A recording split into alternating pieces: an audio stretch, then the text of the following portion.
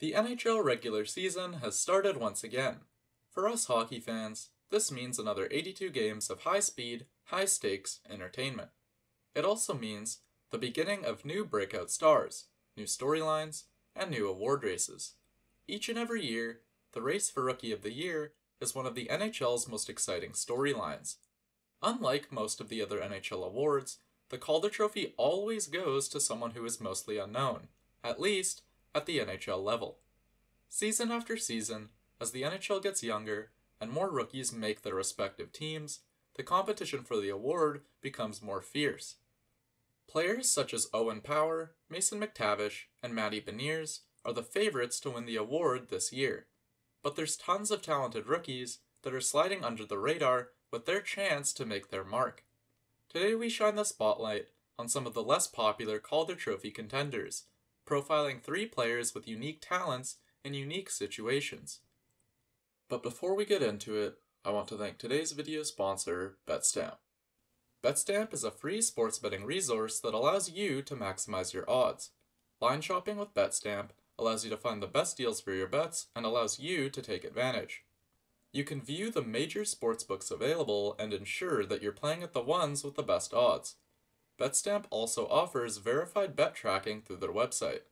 Betstamp's verification ensures that neither you nor anyone else can lie about their bets, allowing you to tail other users' picks, buy others' picks, or even sell your own betting picks royalty-free. Betstamp is completely free to use. Sign up with the link in the description to maximize your betting odds. First up, we have Dylan Holloway. Holloway is the most popular pick of the 3, but someone I think has a much better chance at pushing for the award than people expect. Holloway was drafted by the Edmonton Oilers as their 14th overall pick in 2020. He was selected out of the University of Wisconsin, where he'd scored 17 points in 35 games in his draft season. The season after, Holloway more than doubled his point total in 12 less games, scoring 35 points in 23 games and placing 3rd in the Big Ten in scoring. Holloway was 2nd in Big Ten points per game, behind only Cole Caulfield, who is nearly a full year older than Holloway. After signing his entry-level deal with Edmonton on April 16, 2021, Holloway spent the 21-22 season with the Bakersfield Condors. He performed well, scoring 22 points in 33 games, but was nowhere near the top of the scoring charts like he was when playing in Wisconsin. Holloway also made his NHL debut that season, playing in Edmonton's final playoff game against the Colorado Avalanche.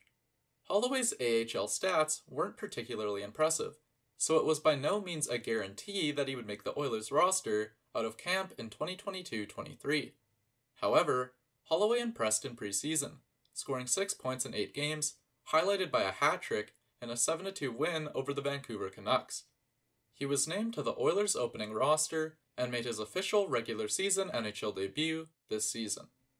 So, what gives Dylan Holloway an edge in the Calder race?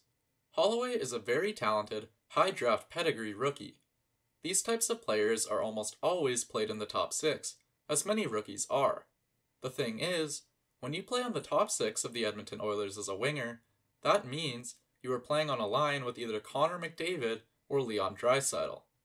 What the Oilers may have in Dylan Holloway could be exactly what the Leafs had in Michael Bunting last season. Playing with Matthews and Marner, Michael Bunting was able to elevate his game to the point where he finished in 3rd place in Calder Trophy voting. Holloway might have already been a contender for the award, but in playing with 2 of the top producers in the NHL, his chances of winning are even bigger. Assuming Holloway clears the 10-game rookie trial run and stays in the top 6, I think it's safe to say that he gets at least 40 points, and likely gets at least a few Calder votes by the end of the year. Next up is Logan Thompson. Logan Thompson is one of very few NHL goalies with the chance to win the Calder, and by far the most likely to win, although his chances are slim. Logan Thompson is an undrafted free agent who was signed by the Vegas Golden Knights on July 13, 2020. He was signed out of the South Carolina Stingrays of the ECHL and was likely never expected to be much more for the Vegas organization than a 4th or 5th string goalie. However, the very next season, in 2020-21, Thompson was statistically the best goaltender in the AHL, holding a .943 save percentage over 23 games. He also got the opportunity to make his NHL debut that same season, stopping 2 shots in 8 minutes, but conceding 0 goals. Despite his AHL success, Thompson was still slotted in as an AHL goalie for 21-22, as Robin Lehner and Laurent Brossoit held the NHL starter and backup roles. But in March, injury issues flared up for Lehner, and Thompson got his opportunity to start in the NHL. As the Golden Knights pushed for the last playoff spot in the Western Conference, Thompson was a huge reason why they remained in the hunt. The injury-riddled squad leaned heavily on Thompson, but despite his best efforts, Vegas didn't make the playoffs. Thompson had done a great job though, as the guy who was playing in the ECHL without an NHL contract only 2 seasons prior managed a .914 save percentage in the most important regular season games of Vegas' season. Still technically a rookie, in 2022-23, Thompson will be looking to help get the Golden Knights back into the playoffs. What gives Logan Thompson an edge in the Calder race? Unfortunately for Vegas, starting goaltender Robin Lehner has been ruled out and placed on LTIR. Additionally, backup goaltender Laurent Brossoit has also been ruled out and placed on IR. The silver lining is that the Golden Knights now get to see exactly what they have in Logan Thompson. Entrusted with the opportunity to be the starter in the beginning of the season, Logan Thompson could easily get himself into the Calder race. The Vegas Golden Knights are, when healthy, likely a lock to be a playoff team. But given that they seem to have lots of trouble with injuries, Logan Thompson could be the player that makes or breaks Vegas' playoff chances.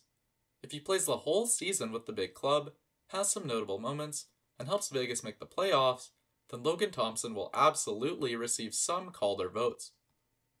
The final player for today is Elmer Soderblom.